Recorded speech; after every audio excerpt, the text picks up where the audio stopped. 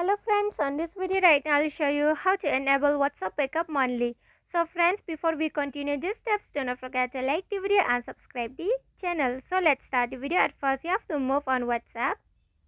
Here you have to click on this three dot, then click on setting, and here you have to click on chats, then scroll down to chat backup. Okay, you have to click on chat backup. So here you have to click on backup to Google Drive. Okay, click on it.